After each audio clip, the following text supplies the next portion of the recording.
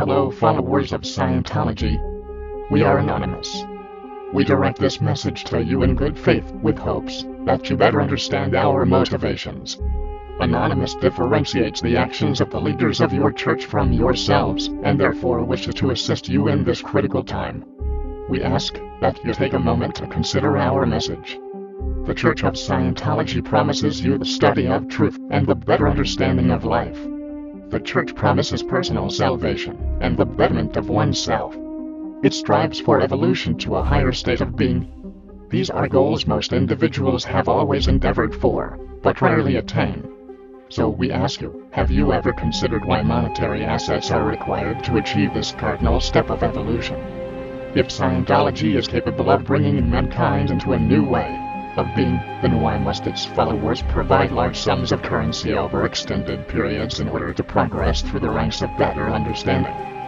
An advanced society would recognize the importance of knowledge and freely provide it to all those who wish to seek its bounty. Scientology leaders act against this doctrine and vigorously fight to keep materials from public view. These actions only serve to benefit the leadership of Scientology and not its followers. The Church of Scientology has also been known to ask its followers to sever ties with friends and family when they are not also members of the church. We ask you to consider this and why this segregation must occur in order for its followers to improve oneself. Family and friends provide a strength that others cannot and would be an important asset in the effort of self-improvement. Scientology leaders discourage this because they do not wish you to discuss the practices of the church with outsiders. These actions only serve to benefit the leadership of Scientology and not its followers. Another critical issue is the legal history of the Church of Scientology. The church often refutes these legal practices and informs its followers that any such information is a fabrication created to discredit the church and its members.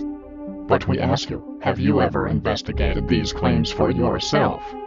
There are many official documents available which confirm the involvement of the Church of Scientology and its members in the very crimes it denies. One example is Mary Sue Hubbard herself, who pleaded guilty and was convicted of conspiracy against the United States of America during Operation Snow White. The Church of Scientology is also known for its strong oppression of critics. We ask you, why would an organization striving to improve mankind feel the need to silence and discredit those who oppose its views?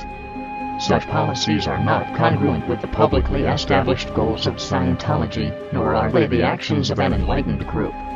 The leadership of the Church of Scientology does not wish you to know of these kinds of events, but we ask that you examine these actions and the many accusations against the Church of Scientology and come to your own conclusions of their legitimacy. Not doing so only serves to benefit the leadership of Scientology and not its followers. We conclude this message to reinforce our position of guidance and support to the followers of the Church of Scientology. If you are one of the many living in fear of the church, for your free thinking, or your desire to leave, then now is your time to assist in the movement against your oppressors. Knowledge is free. We are anonymous. We do not forgive. We do not forget. Expect us.